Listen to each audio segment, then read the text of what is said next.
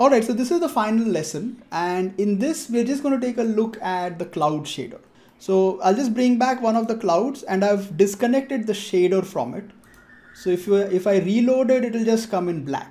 Okay, like there should be nothing else in there. Yeah, that's primarily what I'll get. So I've disconnected everything, so we'll just build up the shader from scratch again. What I'll do is I'll just take a volume shader, like a medium volume, and plug it in.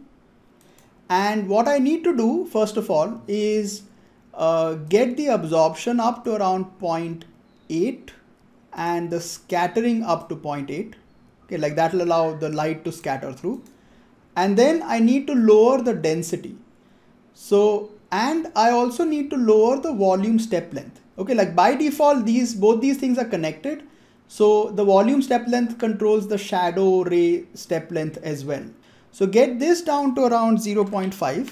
See, so you'll automatically start seeing more detail. And we'll get the density down to about 8. So it's relatively sort of soft and fluffy. But this itself is not enough, right? Like if you lower it a fair bit, then you'll start, like it'll be fairly fluffy. But I needed to maintain a little bit of shape and get a little more color. So to do that, we will connect a volume ramp to it. Okay, so just take a volume ramp and plug it into absorption. Now by default, the colors are reversed. Okay, so if you connect it, it'll end up looking like this. So what you want to do is take the start point, make it white, and take the end point and make it black. Okay, see, so there you go. So that immediately starts looking nice. Like this is looking somewhere closer to, you know, what you're getting here. But the only thing we want is we want a little more color in the shadows. So what I'll do is I'll add one point here towards the end and I'll make it like bluish. See, there you go.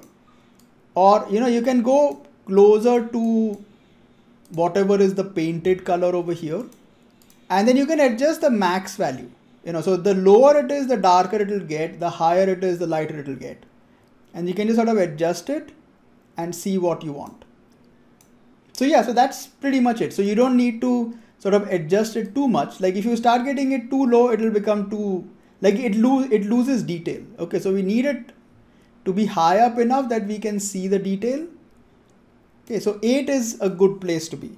And then if you disconnect the shadow ray length from the volume step length, you can control the shadow density separately. So yeah, so I can, like, let's say I keep this low and I keep that high, and you can sort of adjust it accordingly. So this isn't bad. Like, you know, it sort of helps speed up the processing time, but usually you want to keep them connected. Yeah, and then similarly, I also have the fog. So let me just bring back the fog. Okay, and where is the fog? Yeah, the fog is here. The only rule you need to remember is if the clouds are going to overlap, just make sure that they have the same volume step length. Okay, because if they don't, then you'll start seeing like the bounding boxes of the volume. So just make sure that at shader level, you keep the same step length for everything. Okay, if you don't have the same step length, it will cause problems. Okay, so which is why I kept 0.5 for all of them. Like all the shaders, all the various cloud shaders I have, they're all at 0.5. Okay, and then similarly we have the fog, which is very low density. Okay, like you don't want to keep it too high because then it looks too dense. So it's at around 0.5 or 6. Okay, and then similarly I have this exact same gradient over here with just sort of like a slightly higher max value. Like it does get slow trying to process it. Like see, if I bring this in here and I overlap it, okay, it's fine right now. But if I try to change the step length, you'll start seeing problems. Okay, see, so immediately like you can start seeing it breaking up. Okay, it doesn't really look as good as it should. So which is why the step lengths need to match. Okay, like if I come in here as well, and if I take this and I change this, so you can start seeing like it doesn't look very nice at all. So you have to make sure that both the step lengths like match precisely.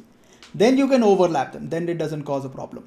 Usually I don't. Usually you keep it, because if they overlap, the render time also goes up. But yeah, that's pretty much it. Like if I just bring back all the shaders, all the clouds that I have, you should be able to see the final result. So some of the ones in the foreground, I kept them slightly lighter. Okay, like if I look at this one, the density is slightly lighter. Like instead of keeping it at 8, I wanted to keep it.